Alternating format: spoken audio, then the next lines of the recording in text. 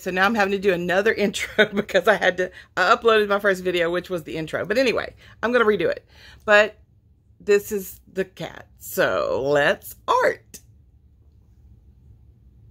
Okay, so this is my paper. It doesn't really matter what size paper you have. You can do it a lot bigger, a lot smaller. I hope y'all can hear me. Not sure. I guess I'll find out whenever I do this. So, and hopefully you can see. So the first thing we're going to do is we're going to kind of look at our paper and notice that we have a top, bottom, side. So I kind of visually split it. You could take a pencil and you could like kind of visually split it if you need to kind of know what quadrants I'm in when I'm doing stuff. Because I do things in different quadrants. So like this is split in half, this way and this way. And that helps you to kind of visualize it a little bit better. I'm going to start with a circle or an oval, however you want to do it. It's going to be, you'll see what it's part of. So I'm going to take my circle and I'm going to probably put it in the top quadrant, at least this half of it for sure, because the other part's going to go that way. So I'm going to start with a circle oval. I did it more like a circle. I don't know if you can see that really good. I'm trying. Like I said, this is my first video, so it's going to probably have to be different, but maybe that's better. Maybe a little bit better. You can see a little better. Maybe. Okay. So in that circle, this is actually going to be the head of the cat. It's a number 6 cat. And now I'm going to do the number 6. I'm going to start here because this is going to be the neck. This cat's going to be sleeping. But I'm going to come back and I'm going to do a big 6 like this. Now I could connect it. I could have connected it here. It doesn't have to be though, because you're going to see we're going to connect it with another thing. But do you see how this is a number 6? You see the number 6 there? So that's your number 6. And I'm going to now connect the head. If I didn't, now you could actually have touched the head if you wanted to when you drew, but you don't have to. So I'm going to now put another little like rainbow shape or a smiley face shape here. And then I'm going to do another smiley face shape here. And that's the start of the cat. Now the next part I'm going to do is the cat's face. Now whenever you start with a cat or any kind of animal or anything that you start with, especially if you're drawing, it's best to do what's in front first. And what I mean by that is what is in front of your, what's the very first thing that you see? So, or you come to, like, so if you're touching an animal, whatever, you're going to touch their nose. So their nose is the first thing you're going to draw. So on a cat, I'm going to draw an upside down triangle. I hope y'all can see this. And then I'm going to do a rainbow shape to the right or to the left, and a rainbow shape to the right. And then I'll probably put a tongue. I think a little tongue would be cute. So I'm going to do another rainbow shape in the middle, but down below, and it's going to be smaller because then I'm going to put a little line there to make it look like a tongue. And then I'm going to do the eyes. So I'm going to go up a little bit from the corner of the nose and start the eye. So the eye will start there. And this one's going to start here. The reason, and those aren't the eyes, those are just dots as my base. So I could do 2 different things. I could make it a sleeping cat. I could make it a awake cat. I'm going to do a partially sleeping, partially awake cat. So this eye, I'm going to start here, and I'm going to just make a a smiley face shape. And that could have lashes on it if you want to make it look like it's sleeping. You could do this on both eyes if you want to, because this cat is probably going to be sleeping.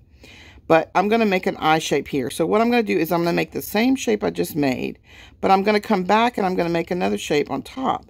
And what that does is that forms a almond looking shape. I hope y'all can see this. I'm hoping it's good enough where you can see. So it's like an almond shape, and that's going to be the eye, but I'm going to make like a lid. So I'm going to kind of come through here because it's going to kind of be partially open. And then I'm going to take and I'm going to make the center of the eye, which is the pupil. So I'm going to kind of make coming down like this. You can go ahead and connect it all the way down. It just depends on what you want to do with your eyes. And then next, I could add my lashes. I'll go ahead and add some more lashes since I guess I'll make it a girl cat since it's got lashes over here. It could be a boy cat. It could be any kind of cat. It's just a cat. I like lashes, so I'm just going to put lashes. Anyway. We're going to put the pupil in, and actually pupil for a cat is more up and down. So we're going to do a triangle here, not just a round. We're going to do the triangle. So do a triangle shape right there. An upside down triangle. Like this one was this way. You're going to do the point coming down the same way as you did the nose. That's more like a cat's eye shape, because their pupils are actually like slits. I don't know if you know that, but they're like slits because they can see, they have better visual that way. Okay, and then at the top, I'm going to do, at the top of this circle, and I hope everyone can see it. I hope I'm at a good enough angle. I'm going to do a triangle and another triangle. And that's the ears. Now, you can make these as big as you want. I could do another triangle on top of that if I wanted to have the inside of the ears, another one on top of that. You can make them as big as small as you want for a cat. Cats have relatively big ears, but they don't always. I'm going to put a little fur coming off of here just by some squiggly lines. And I might just put a little flower in her hair because I think it's going to be, I want to put it in her hair. So I'm going to put a little flower here. And all I'm doing is that, as you can see, I'm going loop, loop, loop, loop, loop. And a circle in the center. And then I have to do whiskers because cats have whiskers. So I'm going to put a couple of little lines of dots because they have whiskers that go in lines. Most dogs do too, I think, but there's a little different. And then I'm going to put some whiskers, which are just some straight lines. And you notice how I kind of push and then lift. Pull and then lift. Push and then lift. Push and then lift. Push and then lift. When you do that, you get a very fine line. I don't know if you can see it. But see how fine that line is at the end? And it's thicker at the beginning. That's a technique. And when you go, you lift, you're lifting. So you push or pull and then lift at the end. And it makes it a very fine, barely there line. Which makes it look like a little kitty. Okay, and the next thing I'm going to do, I need the tail on there. So, on my cat, I'm going to start back on this side, because that would be where the tail would be. This is the back leg, by the way. And we haven't put the finishing part of the back leg there. And the back leg could be tucked in all the way. You wouldn't see it. But we could also put a part of the back leg. But I'm just going to go ahead and do the tail.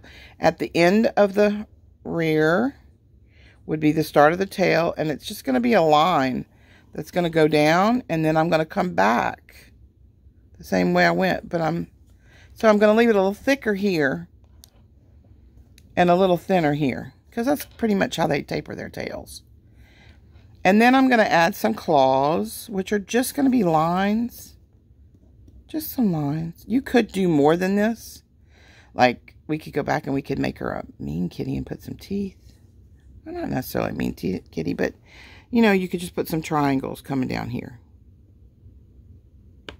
Now, you could do your two eyes where you have one eye and one eye.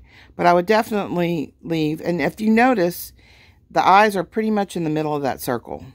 This is splitting the difference here and this is splitting the difference there. I will do another video on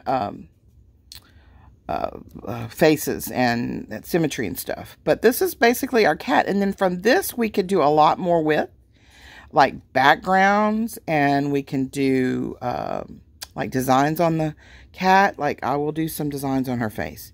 I think I want her to be like a, what do they call it? An M kitty? No, they just have like stripes, but not like a tiger, but like just like some coming down. And then some off of her eyebrow. Could put some coming to the nose. And I might do some little stripes down the back. And maybe a spot. And then a stripe. I don't know. We're going to just play. Today's a fun day to play. Mine's going to be a different kind of cat. And maybe on her... I did actually have a cat one time that had these weird spots on it. And he was something else. He was a blush-colored cat. Let's say blush. I don't know, like a beige almost. It wasn't really orange. It was more something else. But his name was Talon. And he had the weirdest markings. But he had these weird spots. And they almost look like that. And then on the tail, I think I'm going to put some more stripes like a tabby would have. Maybe going back and forth. Sorry, I can't see because the phone's in the way. I mean, I'm filming, so that part of the film is on the way in the bottom of the line. But anyway, you would do it just going back and forth like that. And these are triangles, and they're pretty easy. And there is your cat. And I know everyone has their own cat. And everyone's cat is going to look a little different. And I think that's great. And on the next one that I do, which will be better, I'm going to keep this cat. And I will probably just take the cat, and I'm going to show you how to do a background on it. Okay, well, we're back. And I hope you enjoyed the video. I hope that you learned something today and maybe just enjoyed it. Even if it didn't turn out the way you think it should, you can always go back and try it again. It's a very simple exercise, and I love it. This is one of my favorite ones to do. So it's one that I like to start with to kind of break. It's an icebreaker, and everybody can do it. So hopefully you'll have had some fun. If you need, please leave me some comments. I always say that. I don't even know if I'm doing that right, but hopefully below you can leave comments. And if you can't, you can always email me at Mimzy, M-Y-M-Z-Y. I think it's Mimzy's Heart. Mimzy's with the S. So Y-S Heart, H-E-A-R-T, at gmail.com. So Mimzy's Heart at gmail.com. And I'll try to put that on here, but I don't know if I'll have time to edit it because I got to get this video up. But anyway, the next video will be better. I do have an editing program. I'm going to try that. Just bear with me. We're on this journey together, and it's going to be fun. Okay, so that is it for today. We'll continue with the background and stuff of the cat on the next one. And I just want you to have love, joy, and peace in your life. And just remember, you'll always be part of Mimzy's Heart. Bye.